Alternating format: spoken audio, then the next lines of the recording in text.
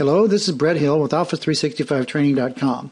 Today I want to review a really nice tip on how to map a drive letter to an Office 365 document library. This lets you do some interesting things like set up copy routines to copy files, potentially even synchronizing a document library to your PC. So we'll start with a document library, and as you know, a document library is a place where we can store some files, and if I click on any of these files in my library, I can access them and open them up and work with them. I'm going to click on Active Documents, which takes me to a document library kind of zoom in so I can click on various properties. Now if I click down here by the Add Document link or somewhere else in the area, I'll get the Library Tools menu, and with the Documents tab selected, by clicking on the Library tab I get some different options, including an interesting one called Open with Explorer.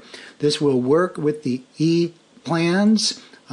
Generally does not work with the P1 plans since HTTPS is not supported with SharePoint and the P plans. You can see now that I've opened my document library and I can drag and drop documents to the Explorer view. And when I do, they appear in SharePoint Online. And here's my classes.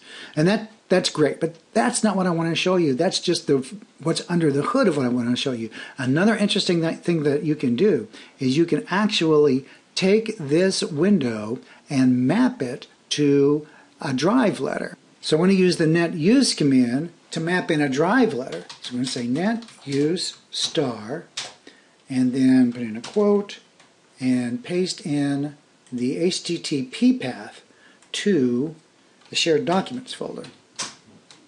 This maps a drive letter Z to my shared documents folder. Now I can move to my drive letter and do a dir, and sure enough, here's a list of all of my documents within the document library. I can change directories and go into Photos,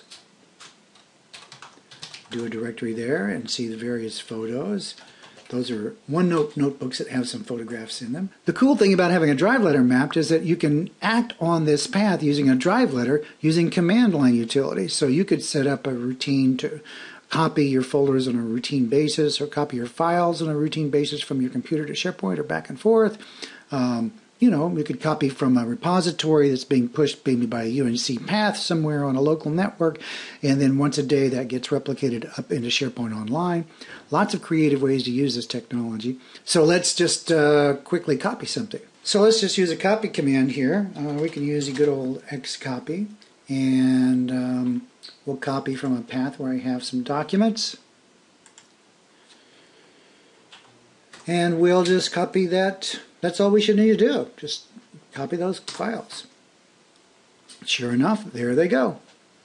So you can begin to think of ways that you can use a map drive. You will need to have a currently logged on session in order to make this possible. Otherwise it will time out and won't be available whenever you go to do the copy. But it still is a very cool opportunity to be able to integrate SharePoint Online document libraries with your desktop using a map drive. So this is Brett Hill with Office 365 Training. I hope this has been a fun and helpful tip. Thank you.